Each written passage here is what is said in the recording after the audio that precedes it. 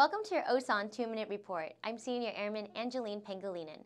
The modern battlefield is constantly changing and soldiers have to evolve their training style to ensure their survival in the combat environment. First and foremost, the soldiers have to make it to the battlefield. Air Force Sergeant Robert Smith shows us how soldiers from USAG Humphreys are training to stay alive and take the fight to the enemy. Weather couldn't stop these soldiers from the 194th Combat Sustainment Support Battalion from showing they're ready for war.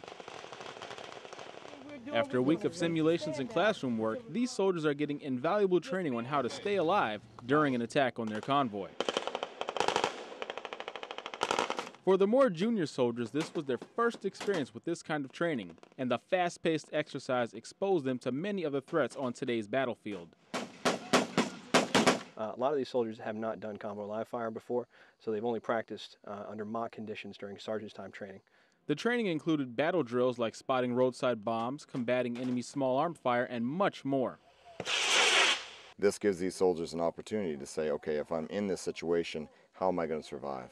So we fight a little bit differently here than if we had up armored vehicles. This live fire drill was the culmination of a week's worth of training, skills these soldiers can call on while defending the Republic of Korea or any combat situation they may face. Air Force Sergeant Robert Smith, Phoenix Base, Korea.